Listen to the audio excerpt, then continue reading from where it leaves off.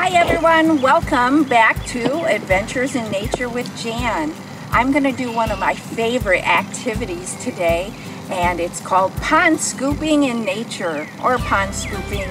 Basically what I'm going to do is look for the critters that live in the water. And it can be any kind of water. It could be a pond. This pond just happens to be in a neighborhood park in my neighborhood. And we also have lakes, or even in puddles you can find critters. So you can look for nature critters in any kind of water. A depression in your yard might fill up with water, but you never know where you're going to find something that might live. And everything uses water at one time in its life cycle. So let's see what we find today, because again, this is one of my favorite activities to do outside in nature. Be sure you want to dress to be able to get kind of muddy. Don't worry about the clothes that you're wearing. Wear old clothes, wear rubber boots if you have them, or wear old shoes that you don't mind getting dirty and muddy. So join me and we'll find some critters in the water. Okay, so I'm gonna reach out with my pond net, put it to the bottom of the pond, and just kind of scrape back and pull up some of the plants and the muck and the mud and see if anybody's in my pond net here in my catch. And if so, we'll put it in. I'll sift through, if you can see. Actually, I'll go ahead and set this in here and we'll see if I have anything. And that didn't work real well.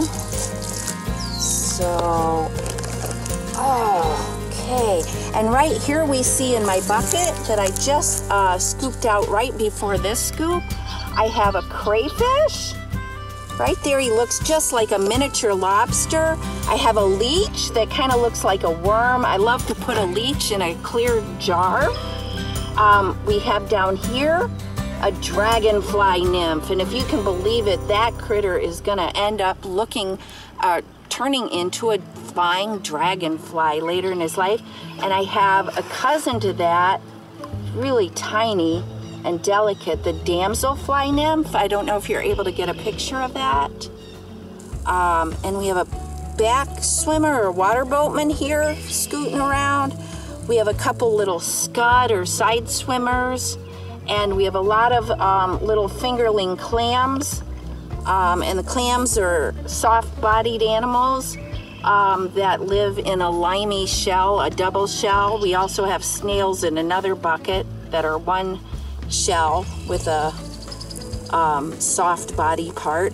So we'll keep scooping and see if we find other things. So just go out to any body of water and have fun. Oh, did I get some? Oh, something's flapping around. Oh, I got a tadpole. Look, I got a tadpole. Oh, let me get him into my other bucket here. Look what I got. So I have a tadpole in here.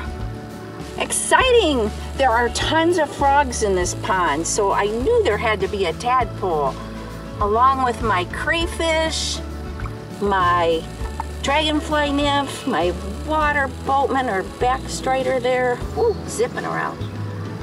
Damselfly nymph, some scud, my leech. I'm so excited that I got a tadpole. Yes.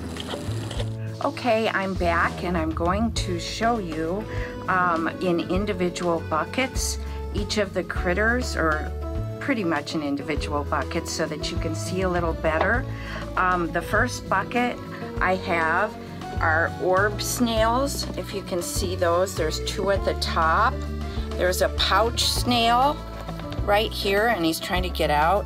If you put the spiral of the pouch snail on top, the opening shows you whether it's a left hand or a right hand snail.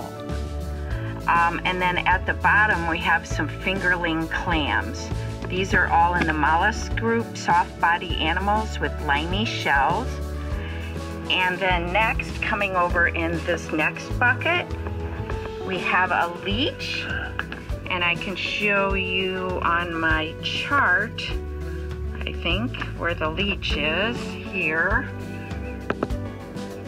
And if you can see that, this is one of the, just a key to life in the pond. We show that. The leech is really cool because it has a mouth part that grabs onto one end and then brings up the back of its body. So it's cool to watch him climb up a jar, in a jar of water. So next, coming over to the next bucket, I have some, oh, and there's a little bit of a glare. I have crayfish. These crayfish look exactly like miniature lobsters, pretty much. They can get almost about as big as your hand, but these are still pretty little if you look at the size of my hand compared to them. And they'll carry their eggs and their babies under their tail in the early spring. You might find some. So here's the crayfish on the chart. And then we'll go over here to the next bucket where I have dragonfly nymphs. And these critters right here, the eggs are laid in water by the adult dragonflies. They hatch into nymphs, or this larval stage, and then they grow successfully bigger in this stage until they finally hatch into their final adult stage. You'll find those exoskeletons out on the land or on a piece of plant material. So you might see the crusty outer exoskeleton. That means the dragonfly hatched out and flew away. The beautiful jewels in the sky. So in the next bucket here, we have a giant water bug, and that's a pretty cool find. He's pretty neat. I think there's a water boatman underneath of him. Well, okay, the water boatman is hiding right underneath of him, but I have another one in this next bucket. I have a tadpole, which was my really big, exciting find because I knew there were a lot of frogs in that pond. There definitely should have been a tadpole. And also, I found eggs, a couple masses of eggs on these leaves, both leaves, and then underneath these leaves, I'm gonna lift these up. There's a water boatman with those big kind of giant oars for legs, kind of paddling around.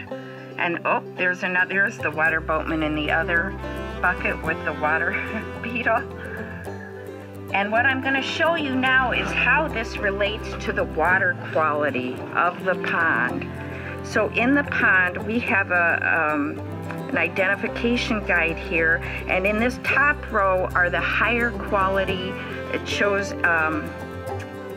macroinvertebrates that cannot tolerate as much pollution in the pond, so they're worth a few more points. Each one of these is worth 3 points, and I had water boatmen, I had eggs, and I had tadpoles. So that was 3 different species of critters. In category 2, that can tolerate a little bit more pollution. The dragonfly nymphs, the scud. Oh, I forgot to show you the little scud or side swimmer. Those are so small you may not have been able to see that, but they're pretty tiny. But I did have a scud. I had the water beetle, I had the fingerling clams, and I had the crayfish. So I had 6 species in that category. In the final category, I had a leech, and I had 2 different species of snails, an orb snail and a pouch snail, and the leech, and that was 3 different species. And then I'm gonna turn this over to show you group 1, 3 species, counts as 3 points, so it's 9 total points. In category 2, there were 6 species for 2 points, total of 12. Group 3, 3 species for 1 point each, total of 3. Our total points were 24, and that falls into the excellent water quality category. So just by scooping in the pond, that gives you a bit of an idea of the water quality that I found in that particular pond.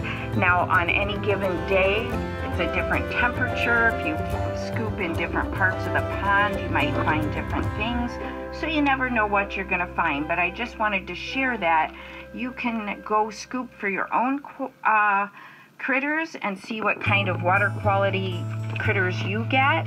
And so you're almost like a water scientist or a limnologist, as we'd like to say. And so I just wanted to say thanks for joining me for this. And we'll wrap up in another portion. Hey there, I just wanted to let you know, if you have younger kids, you could let them use a smaller net, even an aquarium dip net. I forgot to bring that along with me, but they were about my height. They could just stand right at the edge of the pond and scoop towards themselves, drag the net like this, and then just look through it and see what you find. Oh, I got something right there on that leaf. And just like you, if you want to scoop with the bigger net, they can scoop with the smaller net, or you could scoop with the bigger net and put things into a bigger bucket that they could scoop out of. Go out, scoop in a body of water, see what you find, and then make sure you return everything back to where it lives, because it needs to get returned back to its own home. So thanks. I'm Jan Ward with the Lake County Forest Preserves. Check out our website for information at lcfpd.org. And also look for us on our social media sites. They're on our website also. Thanks. I hope to see you in the Forest Preserve someday in the future. Bye.